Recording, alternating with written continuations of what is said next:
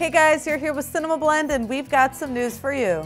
The news broke earlier this week that HGTV's Flip or Flop couple, Tarek and Christina El Moussa, have decided to split as husband and wife.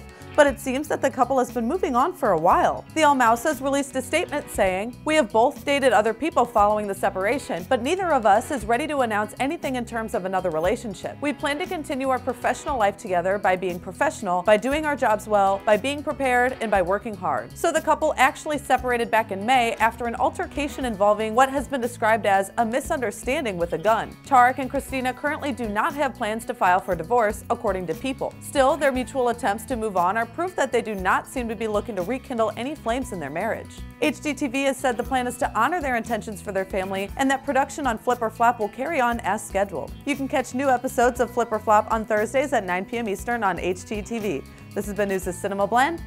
We'll see you next time.